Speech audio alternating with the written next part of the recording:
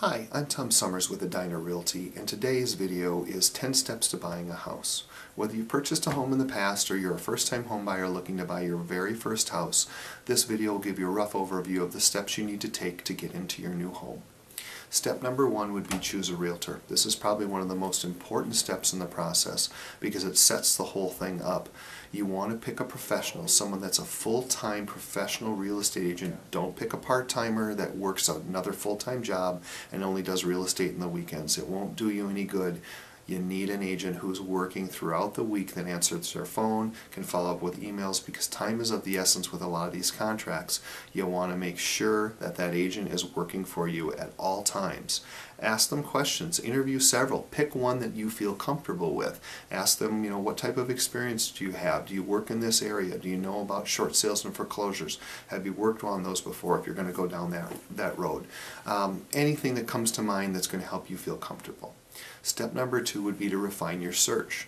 After you've chosen your realtor, you sit down with that agent, you actually have a meeting before you start looking at houses, and you talk about what you want. Where do you want to live? How many bedrooms? How many baths? Do you want a large yard? Is a 3-car garage important to you? Whatever amenities that you're looking for, tell that agent, because it's going to make me a better agent for you to be able to refine that search and actually choose houses to send you and show you that fit the criteria that you're looking for.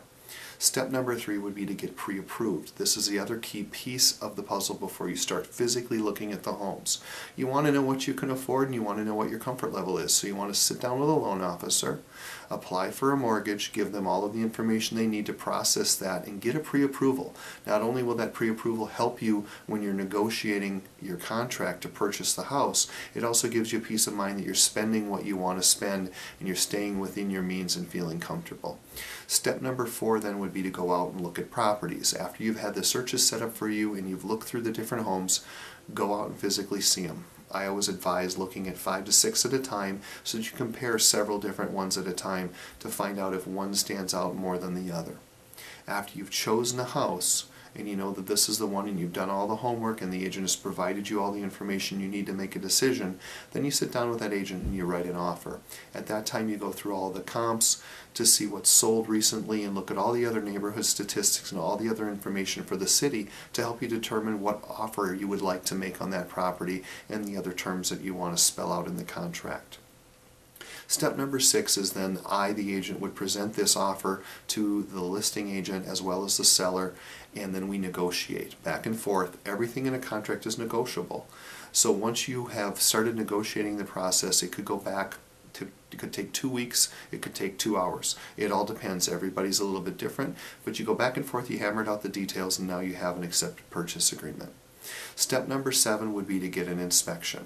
So after you have your purchase agreement, you want to hire an inspector, go through and have a whole home inspection. This is really important as well because they're looking out for your best interest, and you want to make sure that there isn't something that maybe the seller missed that could be an issue down the road, so you don't end up having a huge amount of money going out when you first move in because all of a sudden you've got a bad roof or you have whatever the case might be. In the state of Minnesota, you don't have to be licensed to be an inspector, so it's really important that the inspector you choose has a background in building or engineering, something along that line, so they can best serve you.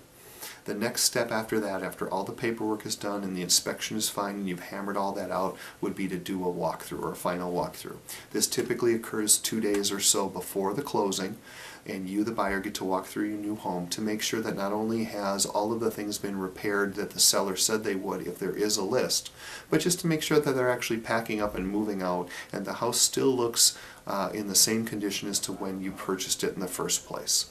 Step number 9 would be to go to the closing. On this day, you have a title company and a closer working for you, and the seller has someone representing them.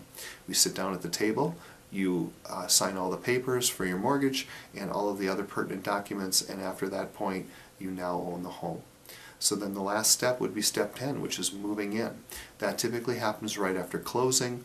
Within an hour or so, you have the keys and you can move in. The only time it doesn't happen right after closing is if you're purchasing a foreclosure, where the HUD, which is the final statement, has to go back to the bank has to sign off on it, then you get your keys.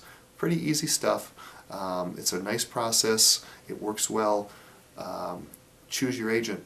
That's all I can say, and it will bring you much more success. Thanks for taking the time for watching the video, and I hope you have a wonderful day.